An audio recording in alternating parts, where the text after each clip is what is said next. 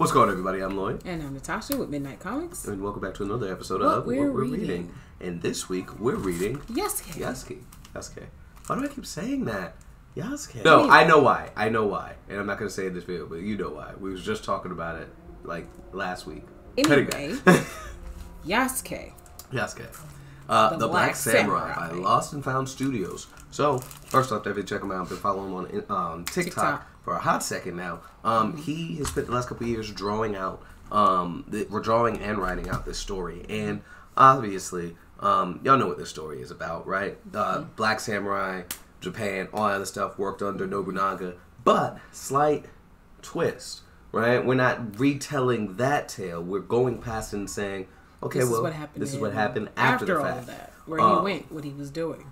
Exactly, because we don't have, in real life, we don't have any historic account as to what happened after all that. Some assume that he died, and in this story, it tries to tell the story of, well, he's still wandering Japan. He's still living out his days, and so of course he's trying to go into hiding because, you know, he's like one of the few black people in Japan there, so it's kind of hard to hide. So the story kind of picks up several years later, and basically, yeah, he's trying to stay out of trouble. I think I said that already. He's trying to stay out of trouble, and I guess I don't want to spoil things, so I'm kind of beating around the bush here. But we're introduced to some characters you don't expect to see. That part. Not just the time period, but where the they are.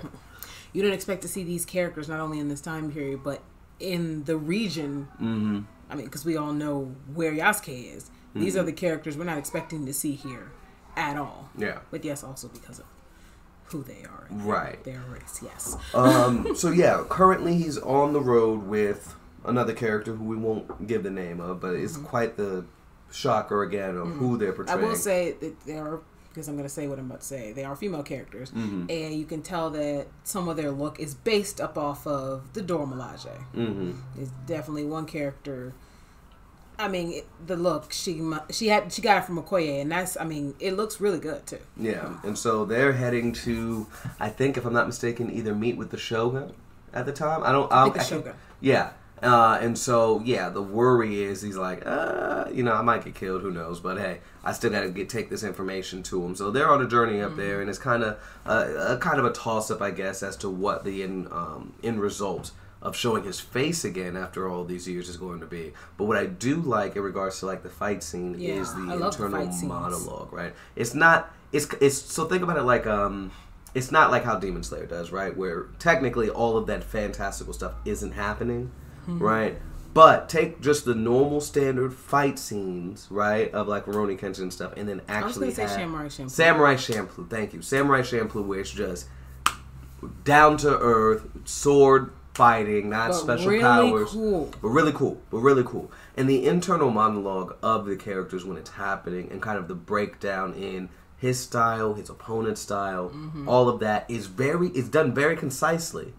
But still fleshed out enough to where each movement kind of meant something. So I really did appreciate and enjoy that. I like that, but I also just like how he draws the fights very in fluid, general. Yeah. Like just the dismemberment and just everything is done really well. Yeah. And it's just like, oh, yeah, he whooped you. I'm sorry. Yeah, done deal. You thought that you were winning this fight when he was really just sizing you up, for lack of a better term, and the fight scenes are phenomenal. Yeah. So I think that's it. Again, great story, very phenomenal. Don't want to give away too much. Yeah, don't want to give away too much. This is issue 1 of many, I'm sure. But yeah, definitely check out Lost and Found Studios. You can find them on TikTok for sure.